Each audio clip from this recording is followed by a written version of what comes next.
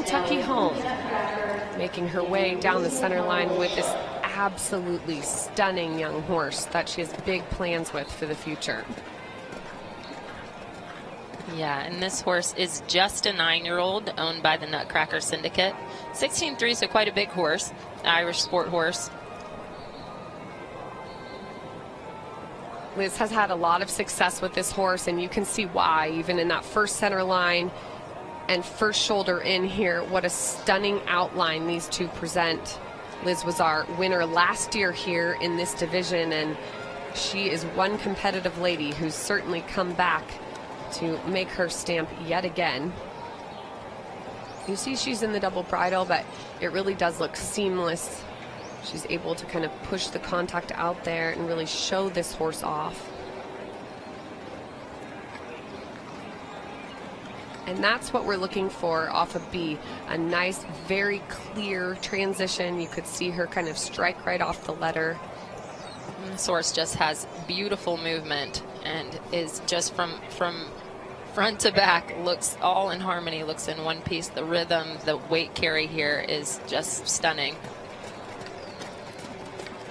Beautiful.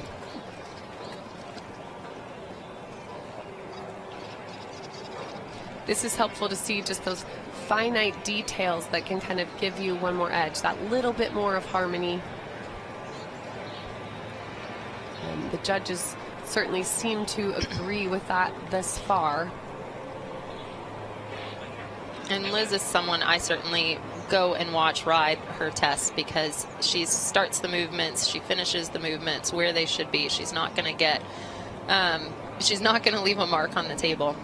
And there's a real understanding from the horses too when you watch her with her horses in the partnership, is that there's a real clear expectation and a real clear understanding, which is really what you want. You want the horses to understand their job and understand the movements, and that's just beautiful.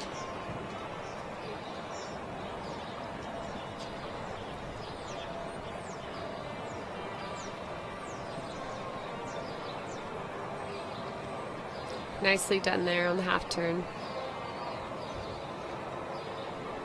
The pirouette, I keep calling it a half turn, but I know what it is.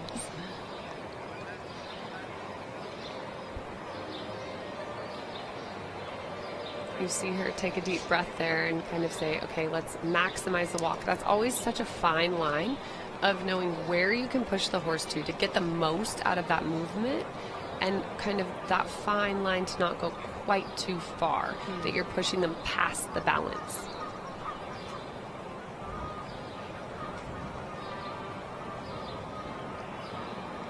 And definitely a shout out to the grooms here, because this horse has turned out spectacularly.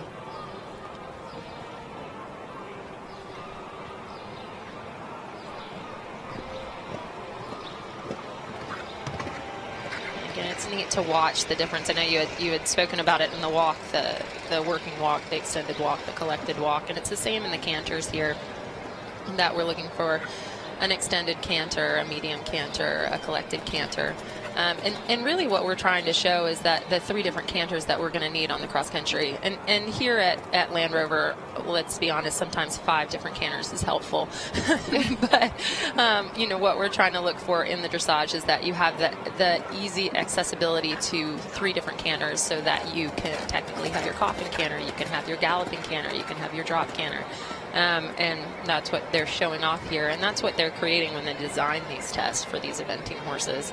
You know, a lot of times there aren't as the same movements that are in a Grand Prix dressage test, because the horse is a completely different make. You know, it's like comparing a weightlifter and a triathlete.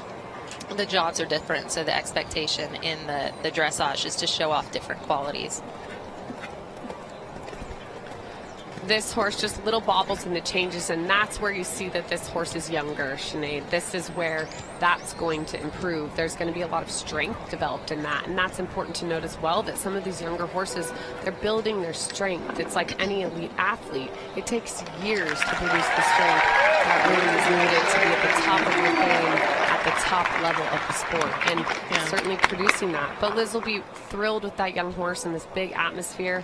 It's a great score for them, which we'll have for you momentarily. And this horse trends actually in the high 20s or low 30s. So I think that with those little bobbles in the changes, this is going to be one of the better scores they've had. And what a place to get to do it.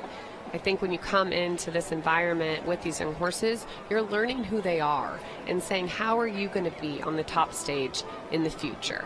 Yeah, and you're looking to start with a horse. I mean, if you can start with a horse that moves like that, and obviously watching it walk out of the arena, it's calm, it can understand the atmosphere, you can build the strength. And that often when you have a horse that moves like that, that's what you're looking for, is for them to get mature enough and strong enough that they can carry that movement.